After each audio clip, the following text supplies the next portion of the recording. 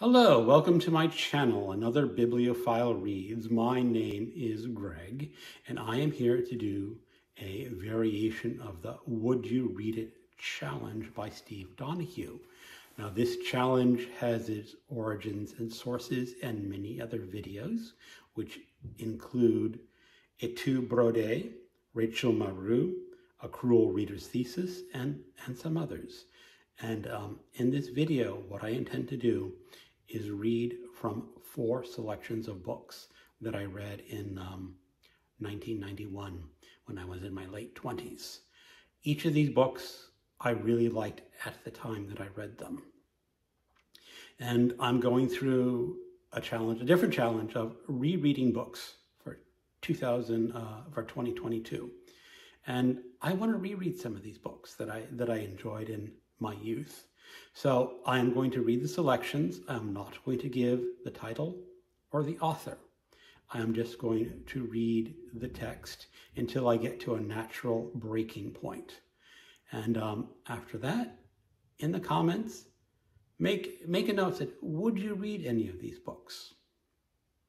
And the book that gets the most amount of comments saying people would read it, I'm going to reread, or be the first one that I reread this year, which will probably be end of January or February. I'm not quite sure when I'll schedule it, but I want to see what people think of these books that I enjoyed so much in my youth. And will my mid-20s self or my mid-50s self still like what my mid-20s self enjoyed? So let's get on with some reading. Selection number 1. Today, by radio, and also on giant hoardings, a rabbi, an admiral, notorious for his links to masonry, a trio of cardinals, a trio, too, of insignificant politicians, bought and paid for by a rich and corrupt Anglo-Canadian banking corporation, inform us all of how our country now risks dying of starvation. A rumor, that's my initial thought as I switch off my radio, a rumor or possibly a hoax. Propaganda, I murmur anxiously, as though just by saying so I might allay my doubts. Typical politicians' propaganda. But public opinions gradually absorbs it as a fact. Individuals start strutting around with stout clubs. Food, glorious food, is a common cry, occasionally sung to Bart's music, with ordinary hard-working folk harassing officials, both local and national, and cursing capitalists and captains of industry. Cops shrink from going out on night shift. In Macron, a mob storms a municipal building.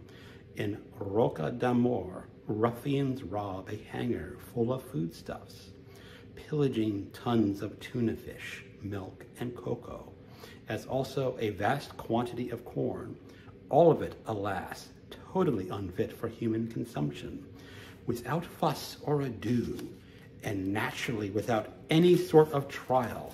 An indignant crowd hangs 26 solicitors on a hastily built scaffold in front of Nancy's law courts. This Nancy is a town, not a woman, and ransacks a local journal, a disgusting right-wing rag that is siding against it. Up and down this land of ours, looting has brought docks, shops, and farms to a virtual standstill. Arabs, blacks, and, as you might say, non-goyim fall victim to racist attacks, with pogroms forming in such outlying Parisian suburbs as Drancy, Livry-Gargan, St. Paul, and Villers-Carbet, and Klingencourt, and stray acts of brutality abound. An anonymous tramp has his brains blown out just for a bit of moronic fun, and a Circassian is callously spat upon in public too, whilst giving absolution to a CRS man cut in half by a blow from a yatagan, a Hungarian slicing tool, if you must know. You'd kill your own kith and kin for a chunk of salami, your cousin for a crust, your crony for a crouton, and just about anybody at all for a crumb. Selection number 2. The great man lay dead while the little men watched and mourned, and the rats in the walls perked up sniffling. In all of Longwood House, only the billiard table proved strong enough to hold his dead weight, and on it, beneath his sheet, he seemed to have swelled up in death, or with death, although he'd already been gutted and all his inner passageways inspected. Still he resembled a mountain of a creature, the bolus of his body so enormously fat for such a short man, fat and round as a china pig, that over the sternum there lay a coating of fat 1.5 inches thick, and on the abdomen 2 inches, and while the omatrum and his kidneys were also burdened with fat, having been loosely sewn up on the pretext of decency, but really to still the shrinking armies inside of him.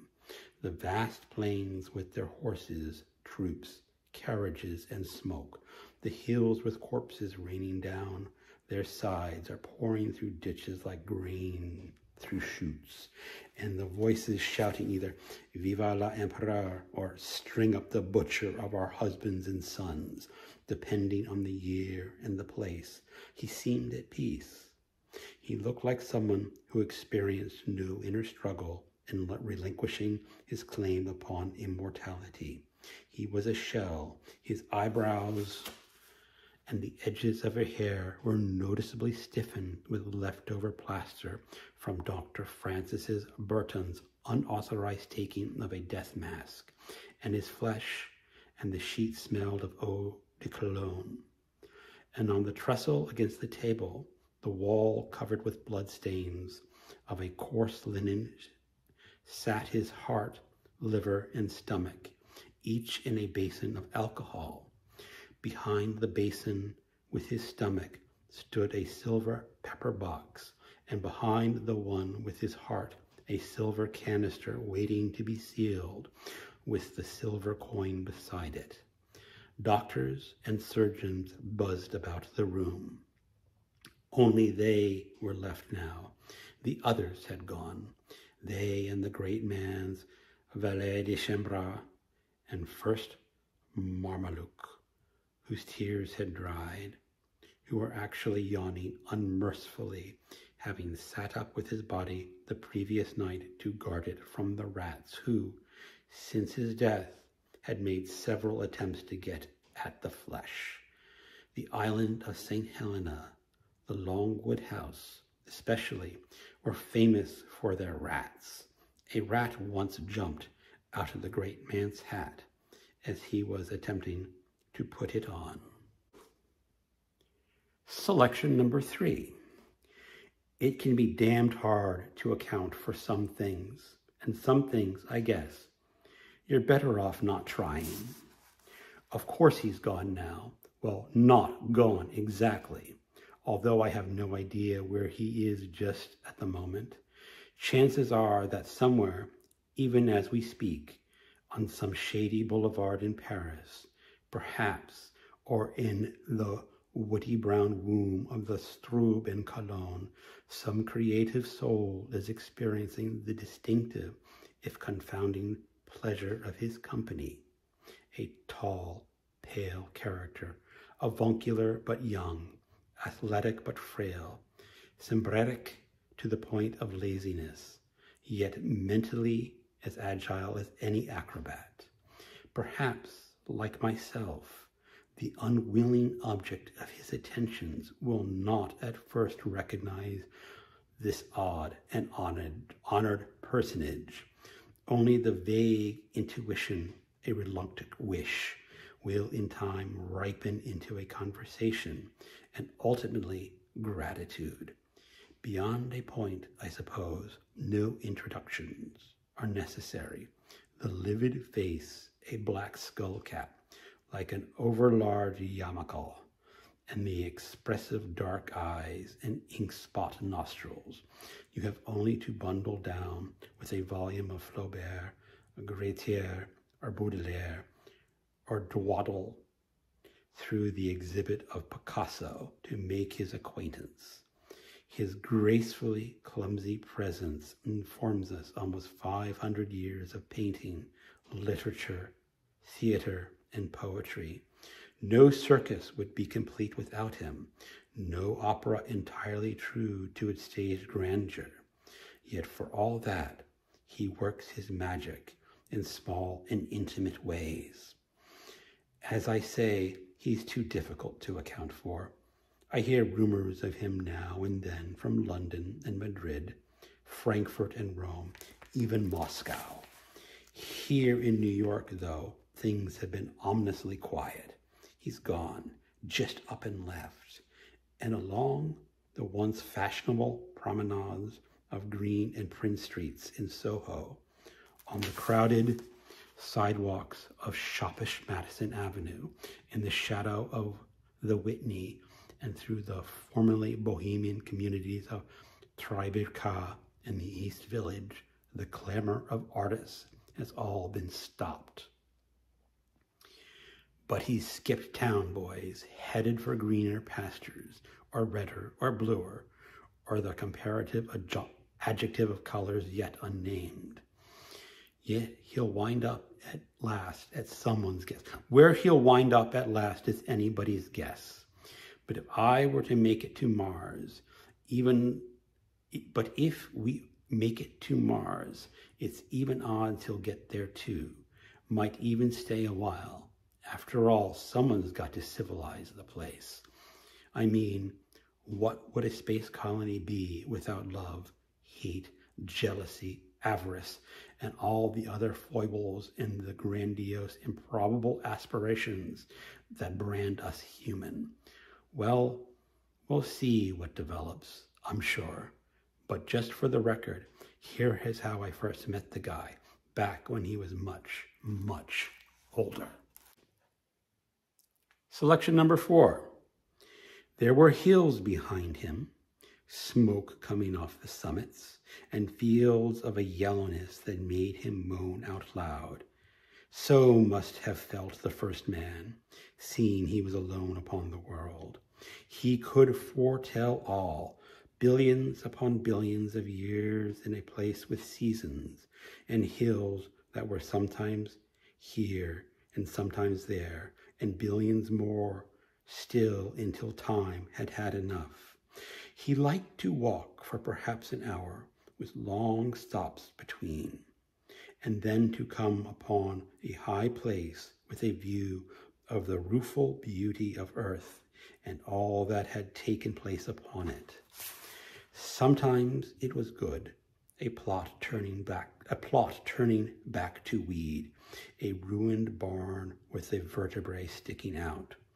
Watching closely, he would begin to piece together in imagination the love affair, notorious in its day, that had perhaps worked itself out where he was standing, and perhaps was working itself out still.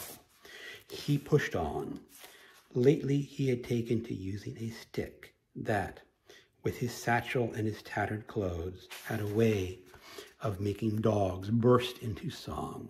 His ankles were worn down to a thinness. Moreover, he looked excessively sly. He knew what he knew, and it was this that kept him away from cities. Not that there were any great settlements along this route. On the contrary, he had been traveling all day amid nothing but ruined fields and barns. Now, in truth, he began to have that feeling that the first man surely felt, namely, that it was his part to keep moving, that he was alone, and very probably the world with all its smoke and mountains extended on in perpetuity forever. He had felt the same feeling 70 years ago. Now, suddenly, he popped over a hill, and there it was. He had seen it before, this town. It pleased him. It pleased him that it was no longer than it was, and there were even perhaps some erosion about the western edge where poverty had dwelt. He spied a tumble-down house, and next to it another, bending slowly to the earth. Knowing what he knew, he could bring up an entire block and look it over in detail. But his desire was to plunge forward and begin at once reintroducing himself to everyone whom he had known. And they might organize a celebration. No, they were dead, most of them. Science said so, or at any rate old now, beyond recognition. Okay, those were the selections. If you've made it this far, please do comment on any of those 4 selections that you really liked, or if any of them sound really horribly tedious to you. Again, I do plan to reread some of these this year, so thank you so much for watching, and goodbye.